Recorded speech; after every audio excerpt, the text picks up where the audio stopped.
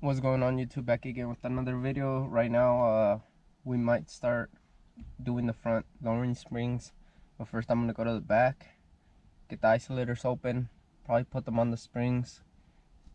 We're probably gonna start with the the driver's side, then the passenger, see how it goes, since this is a 23-year-old car, so it might be a little hard, but it shouldn't be too hard. So I'm gonna use the impact tools. Hopefully that works, but like I said, I'm gonna go back to the back, get the isolators and the springs ready, and go from there. So here are the lowering springs from Godspeed Traction S. So there they are. Here are the isolators. I'm gonna be using the rubber mallet tubing. Hopefully we'll see how that works. So for now I'm gonna go ahead and open this, put it on there, and then start going to the front driver's side. Okay, so we do got the car jacked up. It's on 3 jack stands. So it's 1, 2, 3, and the tire underneath it just for extra safety. So the jack, I can't take it off right now, but I'm gonna take off the wheel first, take off the screws, see how bad it's gonna be, but I don't think it should be too bad. I do got my impact, so should make things a little bit easier. But here's the old spring, we'll see how it goes, and I'll catch you here in a little while.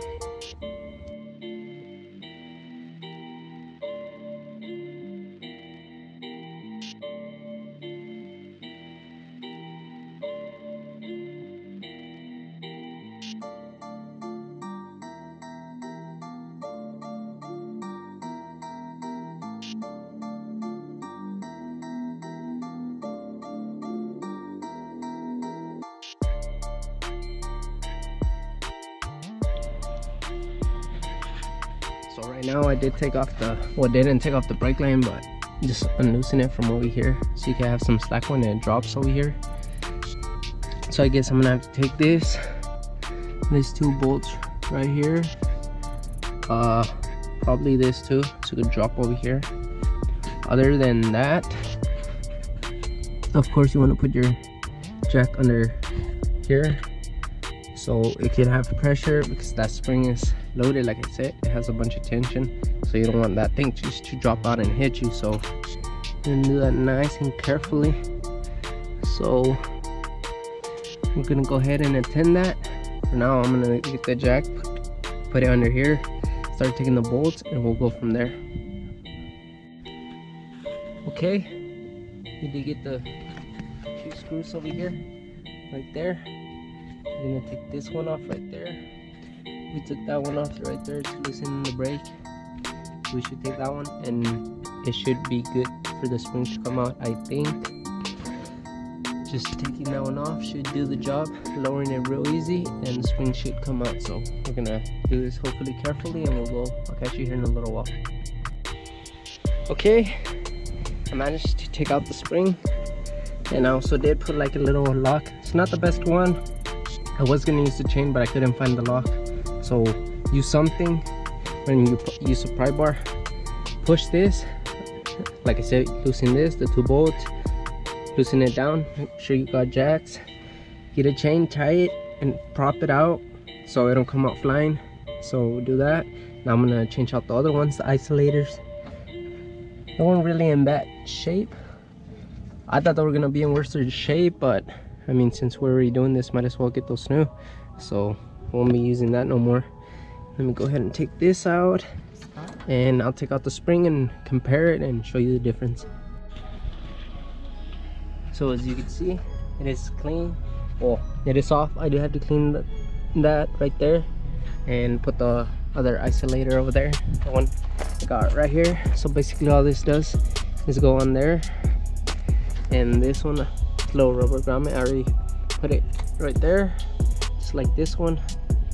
So the difference, not really too much of a difference, but it's a 1/4 inch drop.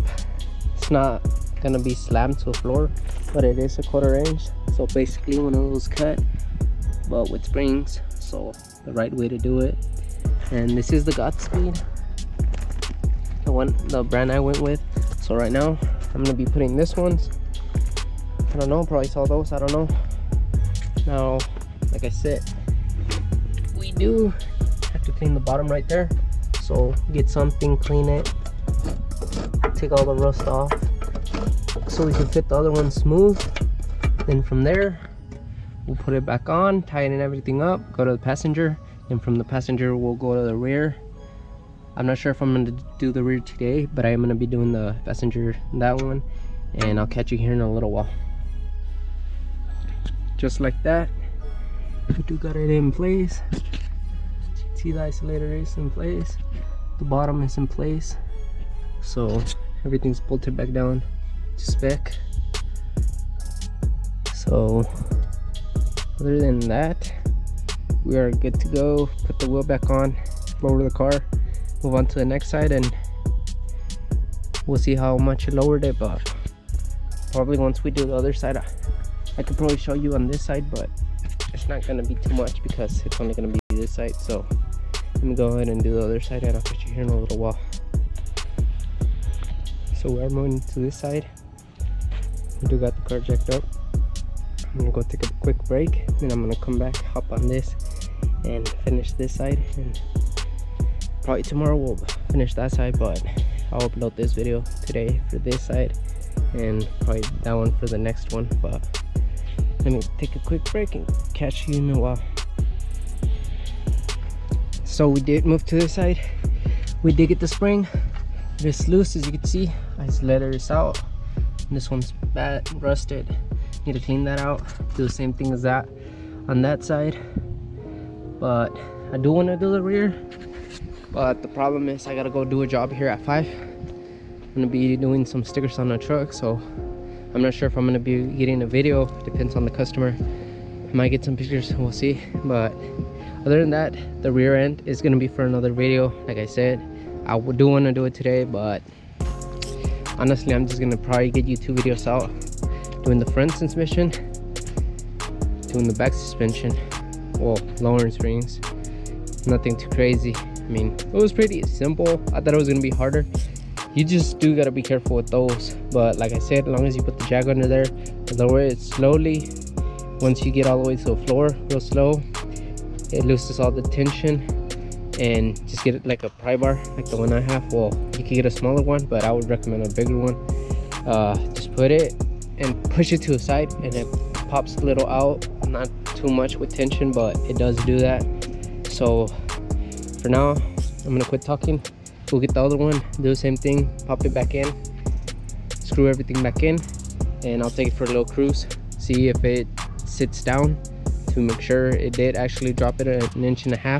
That's what this drop is supposed to be, 1.5 inches. Nothing too crazy, nothing all the way to the floor, just to get rid of that monster truck look. Over here it is on the jack stand, so that's why it looks like that. But other than that, let me go ahead and get the other one, and I'll show you the difference. There's the other one. There's the stock one, old one, new one. About to pop it in, lift it, put the bolt, put the other bolt right there, put the brake line. Should be good. Drive it, see what it does, go from there. I'll catch you here in a little while. So we're all done with this side. I will be driving it later on, like at night. Like I said, I gotta go do a job at 5, so I'm gonna go take a quick shower, and I'll drive it here at night, and I'll show you the difference if the suspension sits, because it did used to be like 5 fingers, but now it's what do you call it, 4 fingers. But once we do drive it, then we'll see the real reason. Back a little high still, but I kind of see a little difference, but not really too much. But y'all tell me if y'all notice a little bit of difference compared to the other one. So probably once I do all 4, then you'll see the difference. I don't know, but you do see another one. Let me see if I can show y'all. There you go. But for now, catch you here in a little while. Here's the car. Drove in it for like quick 5 minutes. Still got like 4 fingers, but back then it was 5, so did look like it did the difference. Not too sure, but it does ride way smoother now, so that's one thing I noticed. But we gotta do the rear tomorrow. Hopefully that works out too, but that'll be for another video, as I can see.